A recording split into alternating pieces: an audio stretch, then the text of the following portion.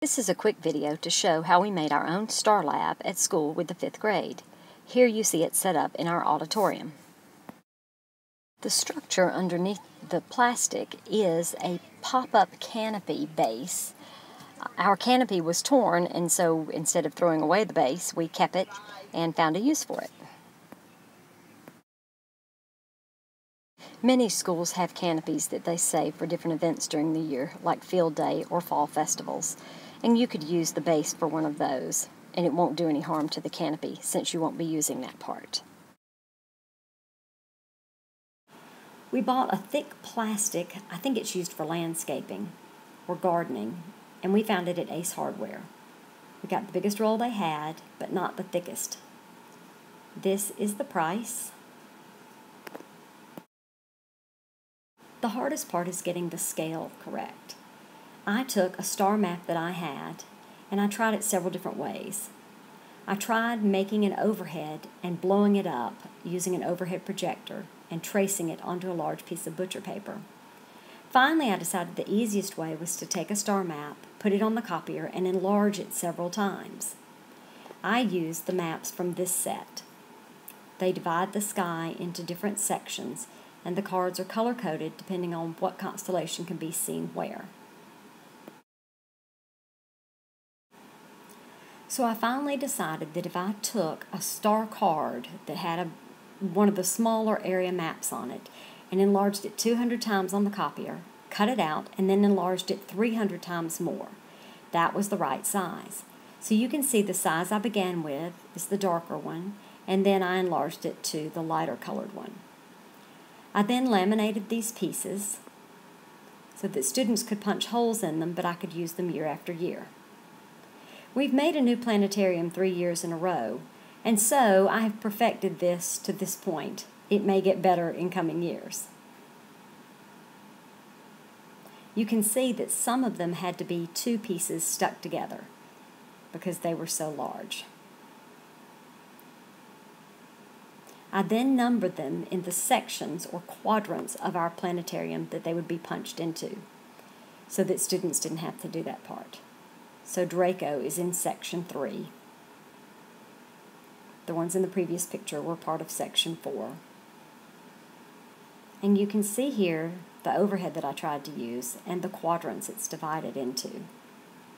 I give students a copy of this as well so they can see what we're going for in the big picture. This piece of plastic is 25 feet by 25 feet, so you can see that it's very large. I've spread out foam board underneath. It's already being used, and we just recycle it every year. But that gives us something to press holes into. Otherwise, you're trying to poke a hole through the table, and it doesn't work. Here you can see just over 1 quadrant spread out across the foam board, across the tables, all put together in my room. Each of 4 classes will work on each quadrant. So I'll have 1 quadrant spread out and all of the constellations that go in the one section. Students will, looking at the star map, spread them out where they're supposed to go, orient them correctly, have me check it, and then punch holes with thumbtacks as you see here. If it's a small star on my map, then they use just the thumbtack. And if it is one of the larger stars, then they will follow up by poking a larger hole in the thumbtack hole with a skewer.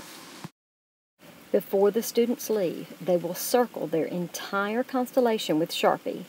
Then they will connect the lines or dots so that I can see the outline, and then they will put a name tag labeling this part. It really doesn't matter how sloppy the underside looks because it will be dark inside the STARLAB and you won't see it. We also, as you can see here, use black duct tape to tape up any holes that were made by accident. You will see that I put a check mark on the name tag once I have made sure that the constellation is correct and any extra holes have been covered up. I found it's much easier to do this while the students are still there than to try to do it myself one day after school.